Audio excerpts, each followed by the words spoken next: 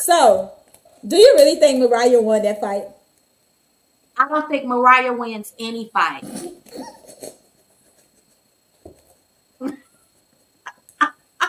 Dead ass.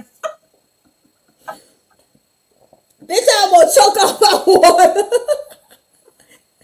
And I'm laughing this hard because my host said she don't think Mariah win no fights. And I feel the same way. I felt that shit in my soul.